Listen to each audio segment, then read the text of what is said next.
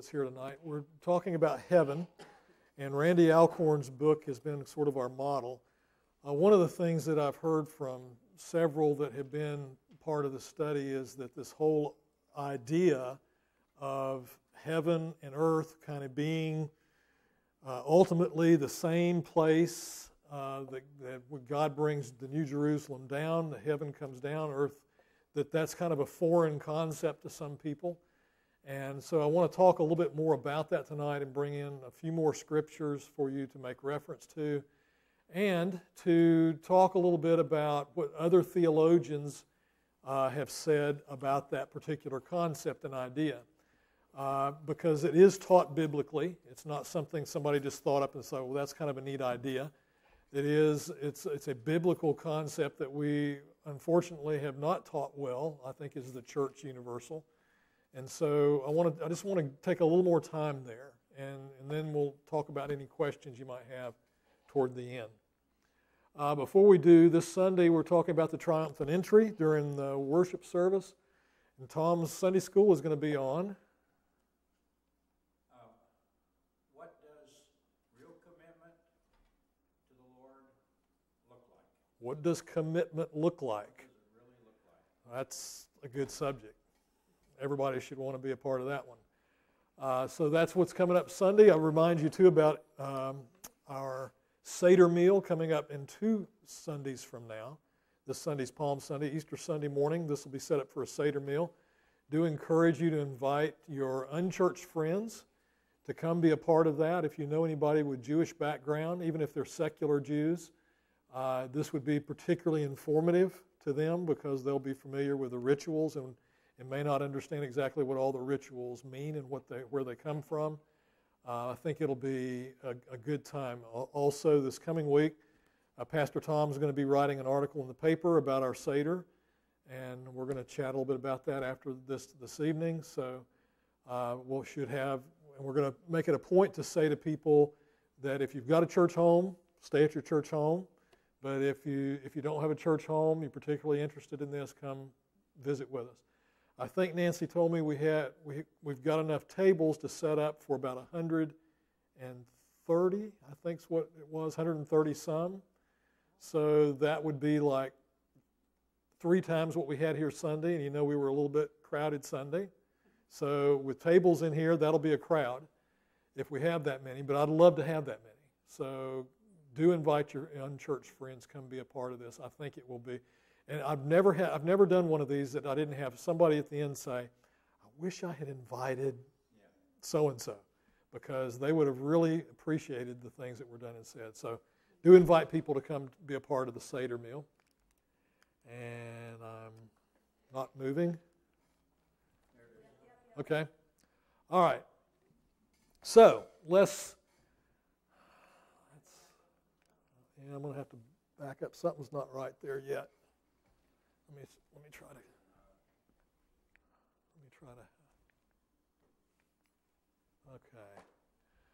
Okay. Well, maybe we'll get it going. Maybe.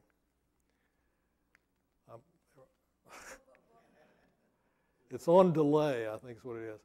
Okay. What does God's creation and Jesus' mission, tell us about heaven?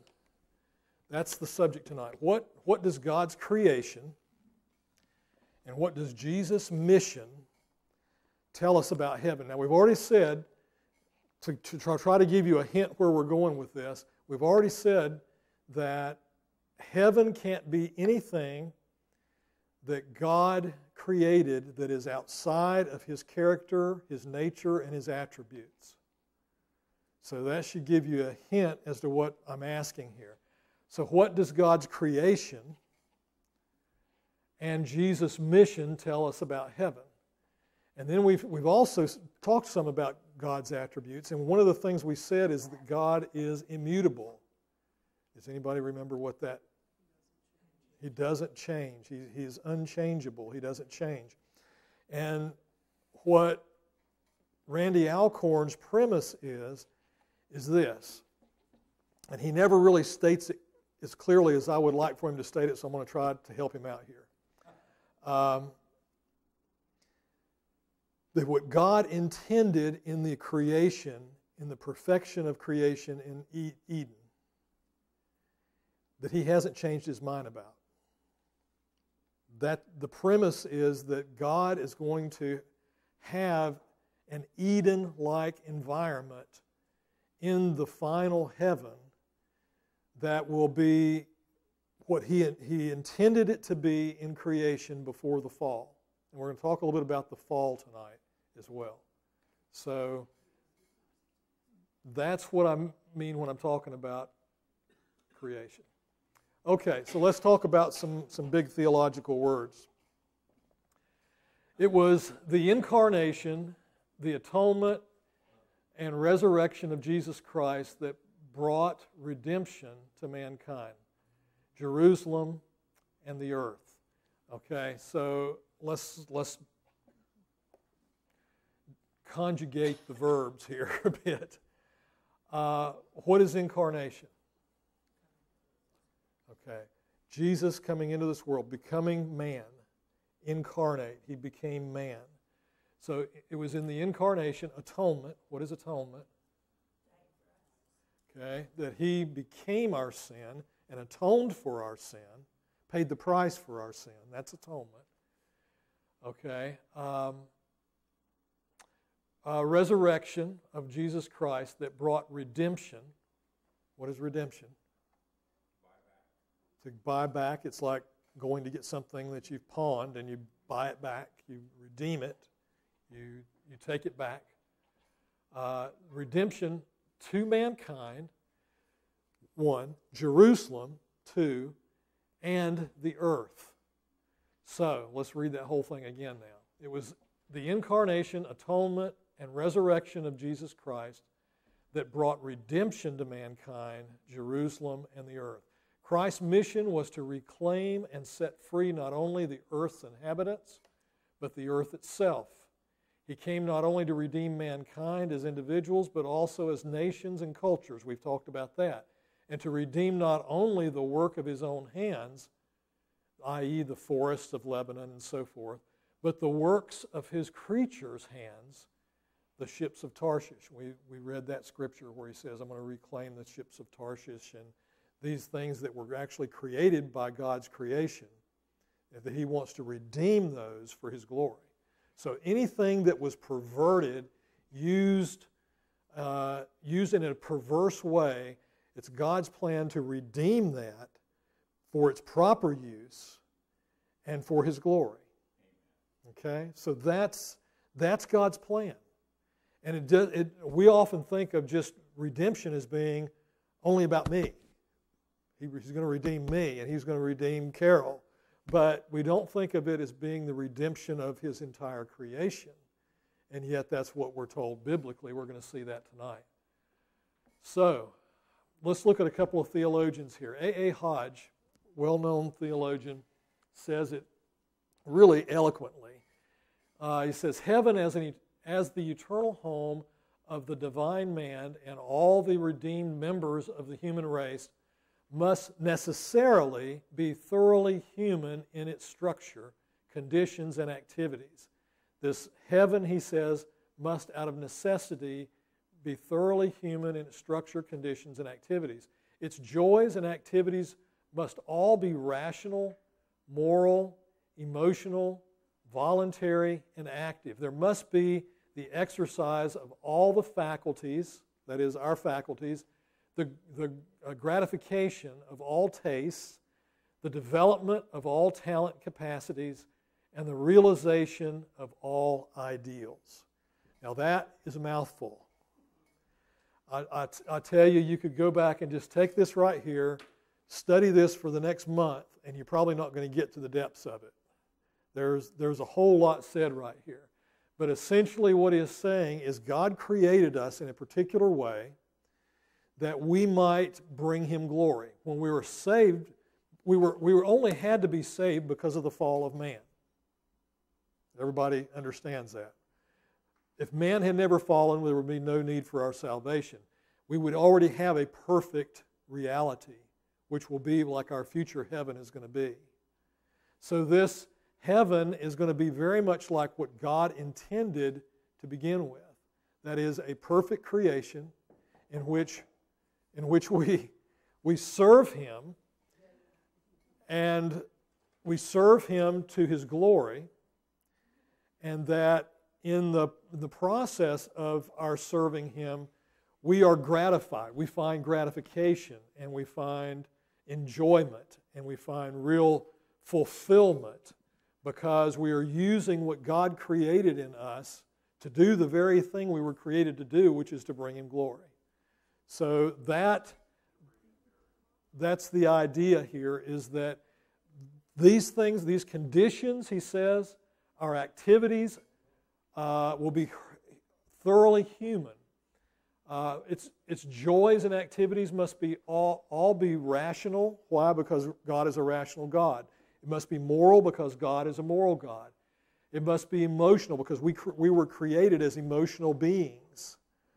It must be voluntary. Why? Because we were created with free will. Our free will, though, will be fulfilled perfectly because we will be doing what we were created to do, and our free will be in perfect alignment with God's will for us. And as Christians walking in this world, let's just talk about that a minute, because that's really the whole focal point of sanctification. As we were becoming more and more and more like Christ, that we are, in our very nature, becoming more and more servants of the living God. And as we do that, and we are being sanctified, our fulfillment is being raised. Our fulfillment level, our capacity for that fulfillment is even increasing. So that in this life, we never really reach that full capacity of fulfillment for the human being. Why? Because every time that I'm about full, God gives me more capacity for fulfillment. And we never find that in the things of the world. We never find them in the pleasures of the flesh. We never find them, I hate to say this to a bunch of Baptists, but we never find it in good food. We don't find it in anything but bringing Him glory and serving Him well. And that's how we're fulfilled. And so that capacity is going to grow. It has to be voluntary and active. I think a reason that we've already heard testimonies on several of the videos that I've shown of people that say, well, I think it was Greg Laurie that said, I know a pastor friend that said he wasn't looking forward to heaven because he envisioned it as just sort of a passive place of just constantly being on his face before God. And he's nowhere in the Bible do we see that. We see activity and joy and fulfillment all being lived out, and that's how the Bible presents the heaven that God has created for us. It says there must be an exercise of all the faculties, the gratification of all taste, the development of all talent, capacities, and realization of all ideals. So that's Hodge. Now, there's no way you're going to get that tonight. I've already said that. So go back and watch this video. Stop it here. Read the screen. Take some time to think about this, because this whole concept of Hodge concerning heaven is right on in terms of its biblical application. He wants us to understand this is what heaven is really like. Okay, now this is from Randy Alcorn, so let me just state that up front. He says the reason, the intellectual curiosity, the imagination, the aesthetic instincts, the holy affections, the social affinities, and the inexhaustible resources of strength and power native to the human soul must all find in heaven exercise and satisfaction. Then there must always be a goal of endeavor before us, ever future. To think that there's just nothing to do in heaven is just the wrong concept of heaven. That there's constantly this goal, there's something that we're growing in, there's some gaining of knowledge of God. There's some relationship with Him that's blooming, with each other that's blooming. So all of that is very dynamic and it's active. There must always be a goal and endeavor before us, ever future. Heaven will prove the consummate flower and fruit of the whole creation in all history in the universe. Martin Lloyd-Jones says, everything will be glorified, even nature itself. And by the way, if you don't know the name Martin Lloyd-Jones, you need to get familiar with him. Great theologian, great preacher. He's one of my favorite authors. All of us have authors that we can kind of relate to. I love to read Martin Lloyd-Jones. One of the books I recommended to you this past Sunday on spiritual depression is by Martin Lloyd-Jones. He says that what we call heaven is life in this perfect world as God intended humanity to live it. When we put Adam in paradise at the beginning, Adam fell, and all fell with him, and meaning that all humanity fell. So let's do a little theology here. I know we're not supposed to do theology in church, but we're going to anyway. That was a joke. Adam, in theologians' words, was the federal head of mankind. When Adam fell, all of creation fell with him. So when Adam fell, we have a genetic predisposition to sin. We all inherited the sin of Adam because of Adam's fall, because he was the federal head of mankind. Now, that's a big subject, and there's volumes written on just the federal head of mankind. But in essence, when he fell, the whole creation fell with him. His choice to sin was that punitive and that powerful. So when we put Adam in paradise at the beginning, Adam fell and all fell with him, but men and women are meant to live in the body and will live in a glorified body, in a glorified world, and God will be with them. Glorified body, glorified world, glorified universe, because all the universe fell, with God, which is a glorifying relationship. So, real bodies, glorified bodies. We're told in the Bible that when we breathe our last breath, we will see Him and we will be as He is. What does that mean? We will have glorified bodies when our bodies are resurrected in newness of life. So that glorified body in a glorified world. What does a glorified world mean? We've talked around the edges of this. God's world, perfect world, yeah. Restored. There's one of those re-words we've been talking about. It's restored to what it was originally intended to be before the fall. And we're going to talk about what that condition looks like. What was the event after the fall of man that precipitated a fallen world? Mm-hmm. Okay. Oh, I'm thinking of the curse. God cursed the earth. He cursed the world, and He, said, "You'll eat by the sweat of your brow." We're going to talk a little bit about what that was all about. But again, reading some Martin Lloyd-Jones when you have an opportunity. When Adam and Eve fell into sin, Satan appeared to have ruined God's plan for the righteous, undying humanity to rule the earth to God's glory. That was God's plan, undying humanity to rule the earth for God's glory. So when Adam fell, Satan probably looked at that, and all evidence is that he looked at that and thought, I win. I win. Just like when he looked at Jesus and he put him on the cross, he thought, I put him on the cross, he thought, I win. Of course, we know the other side of that, and he knows the other side of that now. But at the time that was going on, it's like the temptation. Right after Jesus was baptized and he goes off in the wilderness, and Satan tempts him with all the things he tempts him with. Did he really believe that Christ would take that route? Probably. Probably. I mean, I'll give you all this kingdom. All you have to do is just once fall down and worship me. He knew he was a man in the flesh. Yes, he was fully God and fully man. And I think sometimes We have a hard time as human beings getting our arms around that, but he was fully flesh as well, fully man, fully God. And so he did have, there's again volumes written on whether Christ could really be tempted.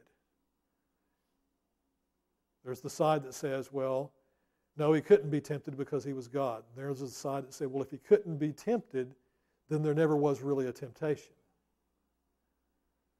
So, yeah, he had to be able to succumb to the flesh to genuinely be tempted. But we know because of his godliness that he could not sin. So both of those things are true. Yeah. To be tempted is not a sin, is it? Exactly. And you're tempted every day to do all kinds of things and you resist. And Not to, and only when you actually give in to that temptation that you're sinning. that's right. And that's good theology. That's good stuff. That'll preach.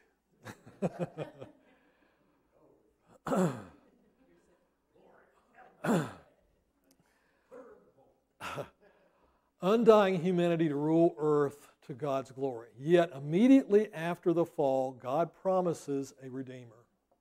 Immediately after the fall, God promises a Redeemer. The seed of the woman who would one day come and crush the serpent. That's Genesis 3:15.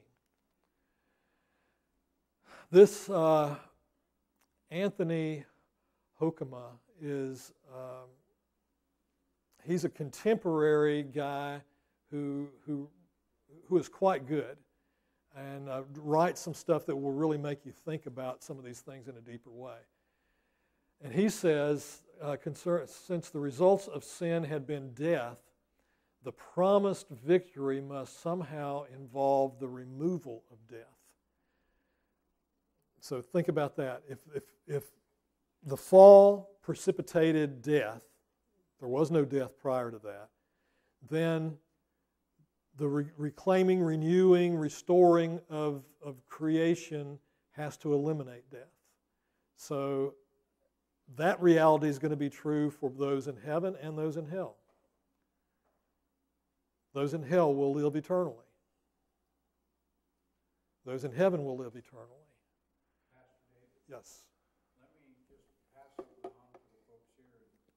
You've heard of the devotional Our Daily Bread? That was started by a gentleman by the name of Martin R. DeHaan, M.R. DeHaan, who was a medical doctor. And Dr. DeHaan wrote a book many, many years ago centered around Genesis 3:15 called The Chemistry of the Blood. Fascinating book. I have it in my library if anybody wants to borrow it. And it's just, it's amazing how he analyzes why that particular verse, 3:15, is a promise of the Redeemer and talks about the virgin birth. And so right from Genesis 3, we have the promise of Christ coming again. We have the promise of the Messiah. So, in other words, God didn't waste any time fulfilling what he knew his ultimate plan was going to be. Did he know man was going to fall? Yeah, absolutely. He knew man was going to fall. But he gave him the opportunity anyway, and he had free will to make the choice he did. Okay, so further, since another result of sin had been the banishment of our first parents from the Garden of Eden, from which they were supposed to rule the world for God, it would seem that the victory should also mean man's restoration to some kind of regained paradise. Remember, Eden means paradise. It's this perfect place from which he could once again properly and sinlessly rule the earth.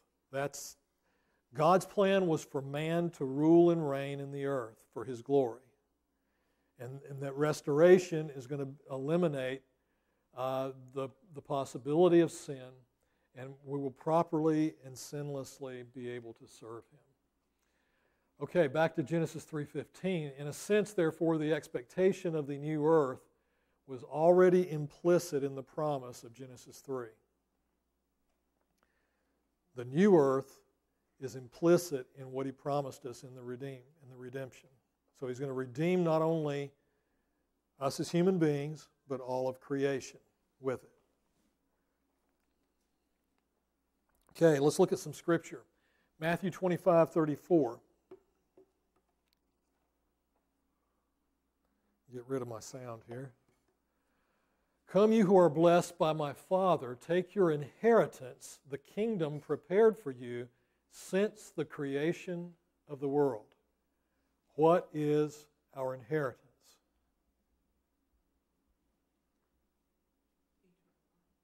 Eternal life,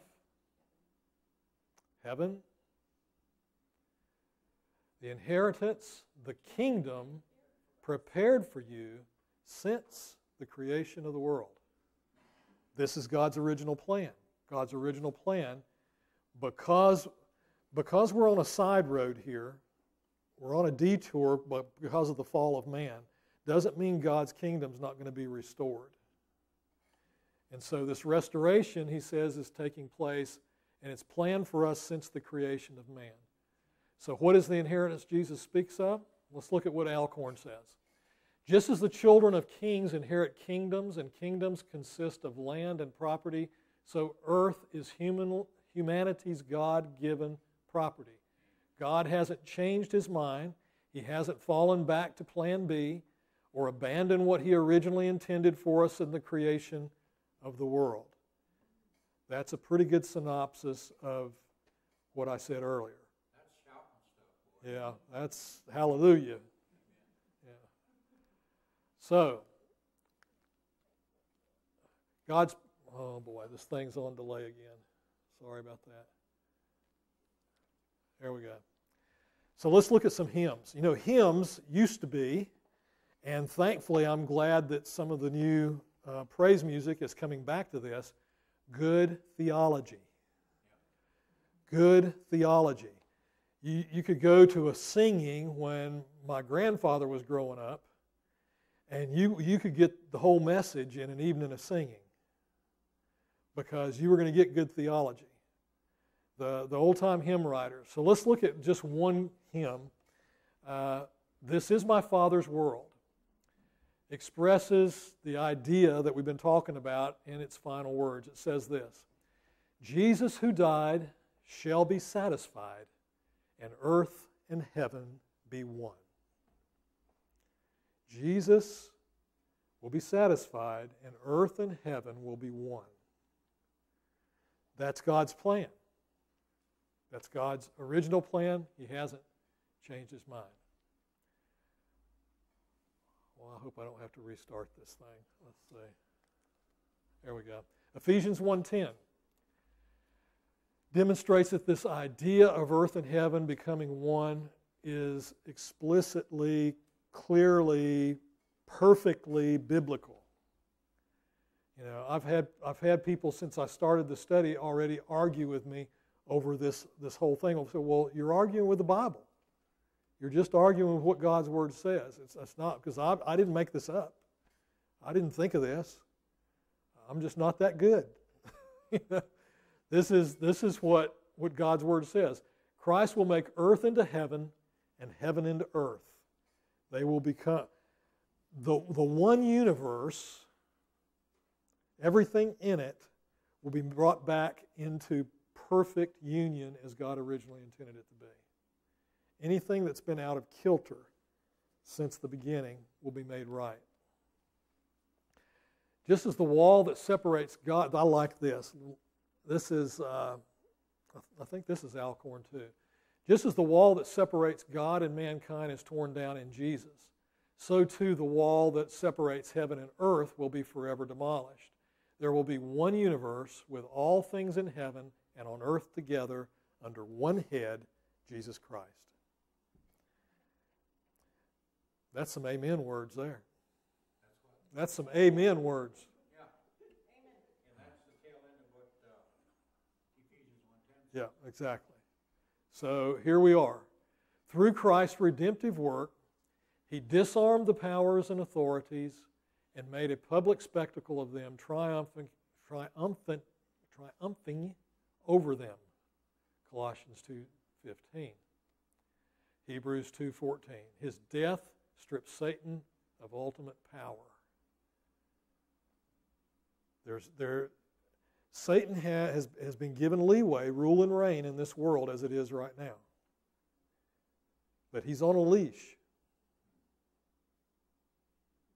And there's an end to that leash. And we're told in God's Word that one day he and all that have worshipped him will be thrown into the lake of fire. Everything that's corrupt is going to be thrown into the lake of fire. And then the earth and heaven are going to be restored. 1 John 3:8, the Son of God appeared for this purpose, to destroy the works of the devil. Now, I think I've got this next quote up here. Note that it says, Christ came not to destroy the world he created, but to destroy the works of the devil. He didn't say he was coming back to destroy the world, but to destroy the works of the devil, which were to twist and pervert all things made good by God. Everything God had made, Satan's attempt is to twist and pervert that into something that it's not. Can't do this without some theology here.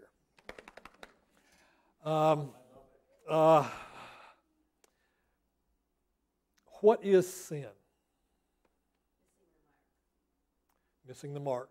Hamartiology is the Greek word to miss the mark. Okay, that's one type of sin. There's 4 types mentioned biblically. But what is sin in general? Is a transgression of God's law. Okay. That's exactly right. So now let's ask it this way. Is sin substantive? Is it like material? Is it like matter? Is it something that exists in and of itself? Think about what the definition was that she just gave. This is some thinking stuff here, but this will cause you to think about sin correctly. To miss the mark. To miss the mark. So it's almost like there's a yardstick that says, it measures up to, come on, Ruth. You're getting there. That's it. Okay, so to answer my question, go ahead, David. I was just going to say, too, anything that is not perfection. Okay, anything that is not perfection. Okay, now we're getting real close. Okay, so anything that is not in God's perfection, if it is imperfect, if it misses the mark, in other words, sin is, you remember the word?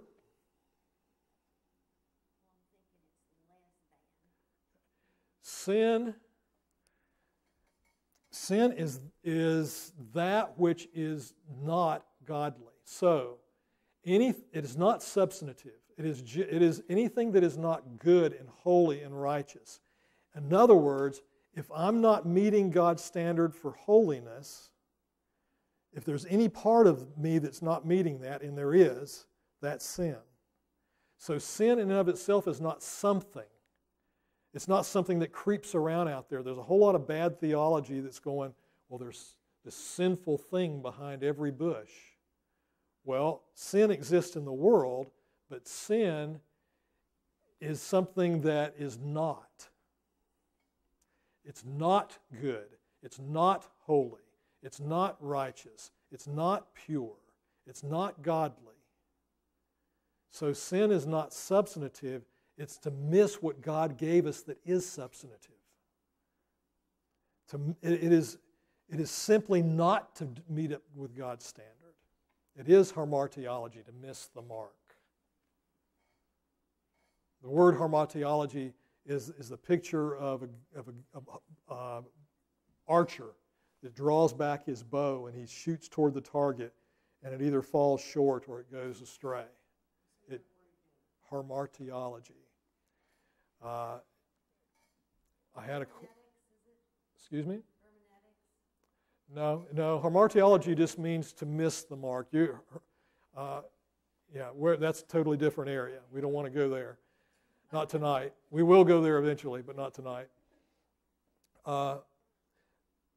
It simply means that we fall short, we miss the mark, we're not hitting the bullseye. But it's something we're not doing. It's not something that's substantive. Devil's tool is to pervert what is good and holy and right. Is to take the center of that target and twist it around and make it something filthy and dirty out of something that is very good. So that is, it's a missing of something. It's not something that's got substance. And I hope you'll think about that, because it's not. There's some books written a few years ago. I won't mention the author's name tonight, but I did a whole series of messages for a group of pastors on the Navajo reservation some years ago about this guy. And his whole idea is that sin is substantive, and it's sort of hiding behind every bush, waiting to attack you. That's not what sin is. Sin is to miss what God has the best for you. And when we get to heaven, this heaven that we're talking about, there is none of that. There's no possibility of missing the mark. There's no possibility of having something perverted or twisted in your sight, because you're going to be able to see it perfectly. Yes. So, we're going to be a whole lot better than we are now. You got it. You got it. I think you figured this out, David. Glorified bodies, glorified beings. We will be as He is, and there will be, in the essence of that is this, that we will see things as He sees them. We will understand things as He understands them. We won't have perfect knowledge. We've already talked about the fact that I think we'll be growing in our knowledge, and that's part of the joy of our existence in heaven. But we will have a perfect perspective of the knowledge we gain. And therein lies the difference. Right now we don't have that. Somebody says something, I receive it one way, Jane receives it another way, David receives it another way. We all heard the same words from the same person at the same time, but we received it different way. Why? Because our perspectives are different on that. The Native Americans have this exercise where they bring young boys in, normally 12, 13 years old. They sit them in a circle, and they take an eagle feather and they put it in the center of the circle. And they say, now without using the word eagle or feather, describe what you see, and they go around. And of course, everyone's seeing it at a little bit different angle. And they describe something totally different. We see from a different perspective, but one day we will see with godly perspective all of these things in reality of the way they really are. And the way they really are, the way they were meant to be, will bring God glory. Why? Because evil is not substantive. It is just the perversion of that which is. Everything God gave us was perfect. Man fell. Sin came into the world. Sin came into the world, and the sin says, don't do what God says. Don't go where God says go. Don't believe as God says believe. Don't trust Him. Sin is the don'ts, the nots, the lack of substance, the lack of things that are good. No, there is no tearing. It is awe and wonder. It is that perfection that causes us to look at those things that God has created and go, wow. That's truly awesome, because now I'm seeing it from a godly perspective instead of from this fallen human perspective. We'll not have the capacity to sin. We'll have no desire to sin. Your being will be.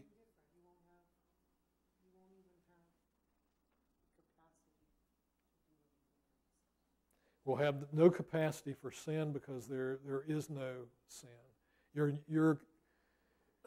Your renewed, restored body, mind, and spirit has but one thing that's going to bring you fulfillment and joy, and that's bringing Him glory. And sin doesn't figure into the equation anywhere. Yep. So, being washed in the blood, I've always tended to look at it from God's perspective, that when He sees you, you're in white robes, you're washed in the blood.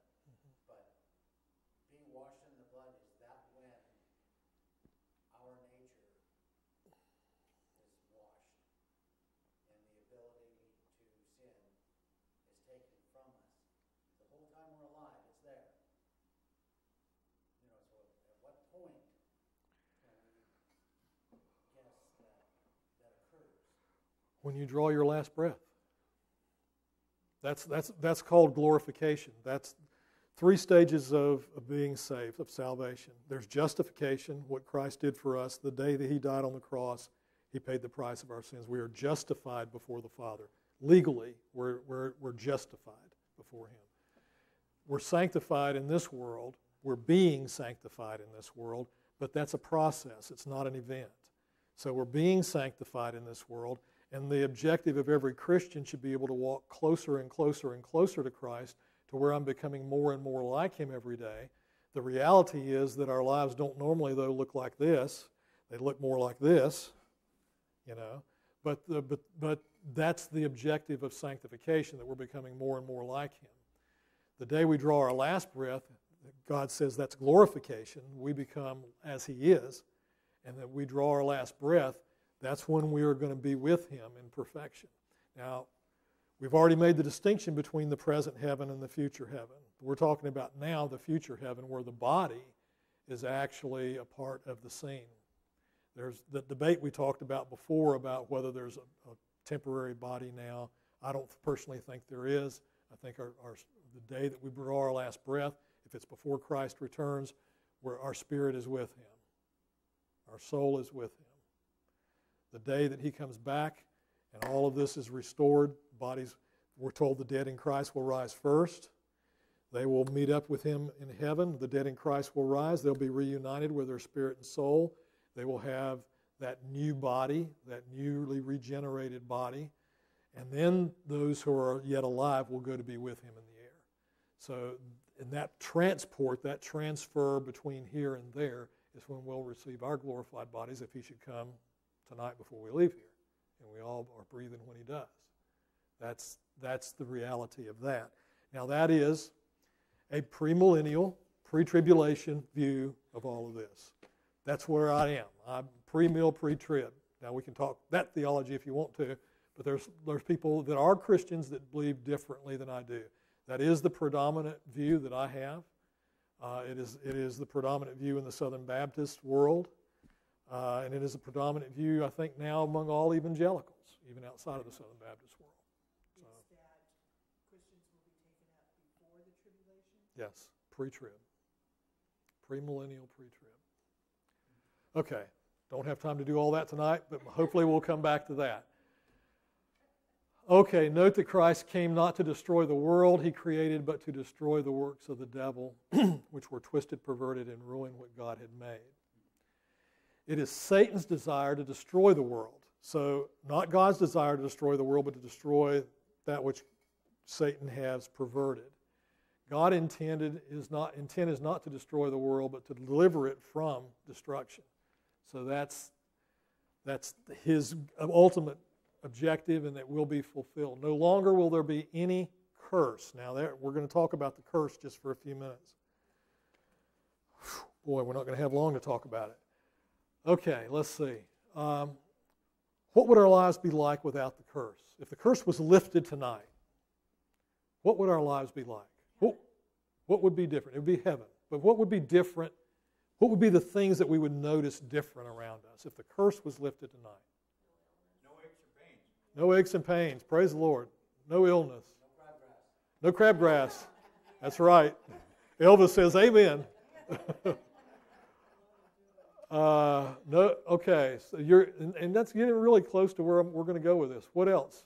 The lion laying down with the lamb. Lion laying down with the lamb. No more meat eaters. Oh my goodness. And we'll actually love that.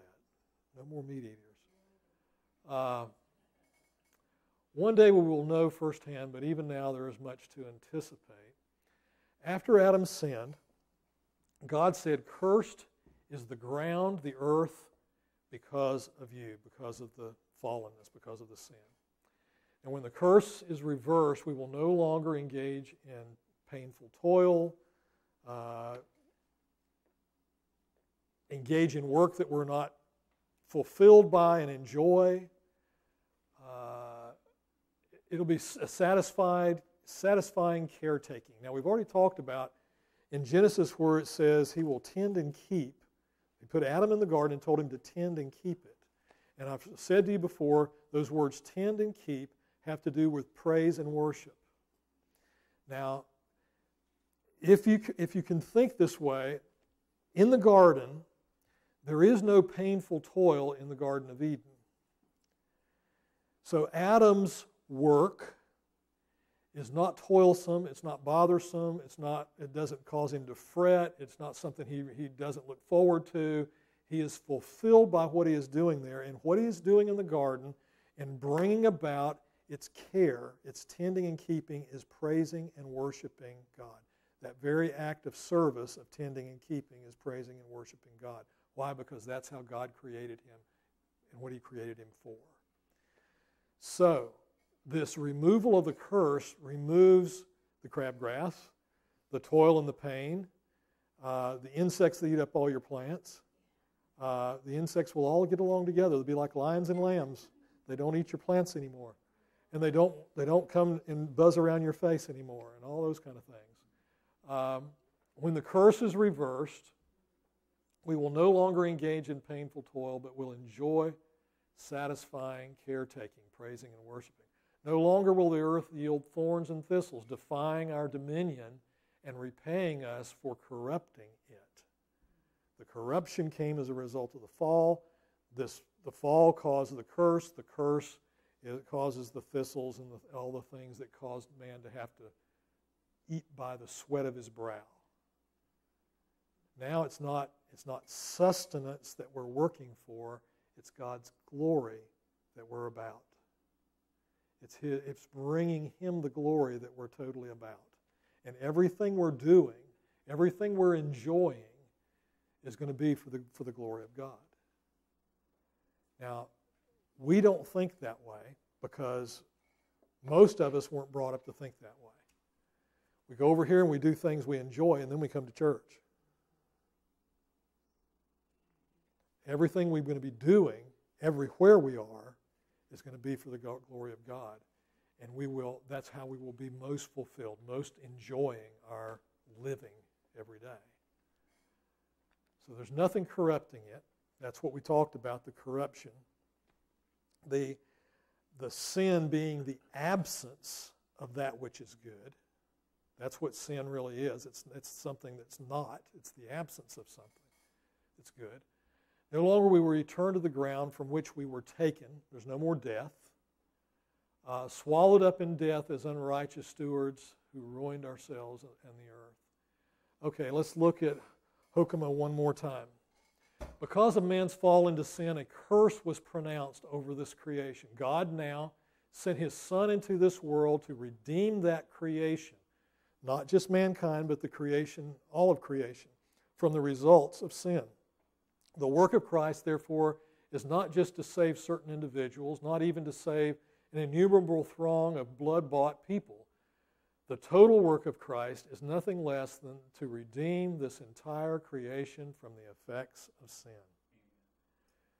That purpose will not be accomplished until God has ushered in the new earth, until paradise lost has become paradise regained. That's put very, very well. So, the restoration of the old earth to the glory of God, new earth, the new heaven, all of it being one, not just something that's kind of a conglomeration of this that came down from heaven and a restored earth, but all of it is one, and we're living right in the middle of it. That's the biblical view of heaven, and it's in its perfection. There is no imperfection. There is the absence of good does not exist. Because what's the absence of good? Sin. So the absence of good does not exist. The absence of anything that's holy does not exist. Everything that is for the glory of God. Now, I've talked a lot about this since I've been here, but we cannot talk enough about the fact that that is our purpose, to bring God glory. That's our purpose in this world. That is what we were created for. That's how we were created. That's how we were designed. That's how we were made to be fulfilled. And the thing that hurts me as a pastor, more than anything that I might go through academically or technically in a church, or some of the challenges that happen in a church, the thing that stresses me more than anything else is to see people in the church that are faithful, maybe even going through the motions of just doing things, that never really enjoy bringing God glory. And they never are really fulfilled as Christians. And one of my great objectives here is to help every single person find their spiritual gifts, come to know what it is God has called you to do, and then see you bloom and blossom in that to fulfill that which God's called you to do, because in bringing Him glory in that way, you will receive more fulfillment, more joy, more the love of God expressed through you than in any other time in your life. And yet, we as Christians, I think particularly in America, rarely ever get there. I want to see every one of you get there and enjoy that and have that relationship with God that allows you to see God working through you in ways that you look at and go, I know that's not me. I know that's not the flesh. I know I can't do what God just did through me. And you stand back in awe and wonder and are just amazed that God would choose to use you in that way. And then you're going to get a little glimpse of the heaven we talked about tonight. Those are the glimpses. I call them holy glimpses. Those little glimpses of heaven that God gives us on earth that allows us to see Him working through us to bring Him glory. Amen? Pastor